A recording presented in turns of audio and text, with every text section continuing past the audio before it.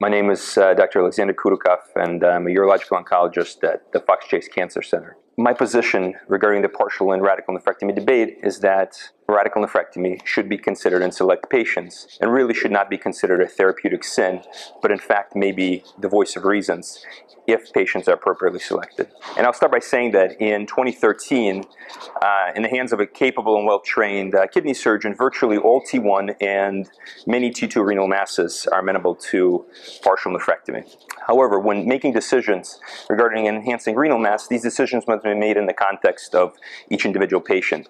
And really, different risks shape different patients' clinical scenarios. And I think we would all agree that there's a spectrum of patients with an enhancing renal mass. And on one end of the spectrum, there's clearly the young patient with a simple renal mass who has an absent contralateral kidney. Decisions are very clear-cut in that patient. Partial nephrectomy is a game changer. On the other end of the spectrum is an elderly patient with an anatomically complex renal mass who is not a candidate for active surveillance, but who has a normal contralateral kidney. And in that patient, I think we should all consider radical nephrectomy. Really, the debate between radical and partial nephrectomy boils down to risk. It is basically a balance of reduced immediate risks of radical nephrectomy versus the potential delayed benefits of partial nephrectomy. And really, in patients with complex renal masses, in other words, those that are larger, those that are deeper, those that are closer to the collecting system, and those that are central, anatomically complex renal masses, in some series, partial nephrectomy is associated with greater than 20%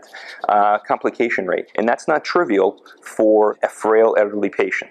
The overall survival association between partial nephrectomy when compared to radical nephrectomy that's what's really fueled our enthusiasm for partial nephrectomy.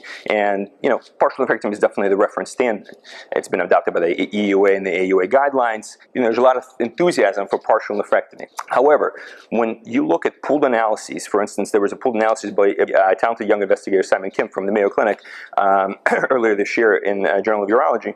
When you look at pooled analyses of comparative effectiveness of this data between radical and partial nephrectomy, indeed, those authors saw almost a 20% overall survival advantage to partial nephrectomy. But when you drill down deeper, partial nephrectomy in that collective data set is associated with a 30%, 29% cancer-specific survival advantage. The one thing we do know, and we can all agree on, is that radical nephrectomy, taking out the entire kidney, is not an oncologically inferior operation than just taking out part of the kidney, right? So how can we explain this cancer-specific survival advantage to partial nephrectomy? Well, the explanation is quite easy. It's selection bias. We as surgeons are just very good at selecting patients with less aggressive tumors who are destined to live longer for more complex surgery.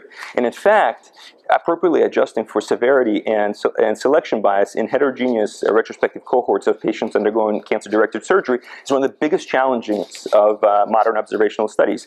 And there have been very talented investigators who have tried to adjust for these both measured and unmeasured confounders using such statistical analyses such as instrumental variable analysis, and that's a paper by David Miller in JAMA recently. However, it is difficult to believe that no matter how sophisticated in a statistical analysis, they can appropriately adjust for the vast difference in these pre-selected cohorts. There's just challenges with these retrospective data.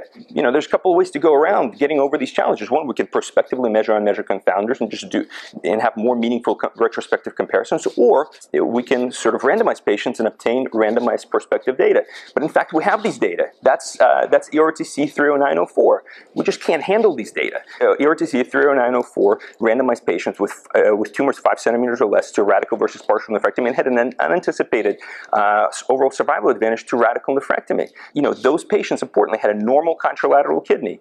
And in fact, we can criticize and ignore these data and sort of look to the shortcomings of the trial, which there are some. However, these data completely dovetail and completely in line with the very robust data for just a lack of detectable harm for radical nephrectomy in patients with a normal contralateral kidney in those that underwent donor nephrectomy. I will leave you with this, that when we're considering a complex partial nephrectomy in a frail patient for whom the added complications of partial nephrectomy are non-trivial and may not be tolerated, we should always remember that radical nephrectomy is a good therapeutic option for that patient if they're not a candidate for active surveillance.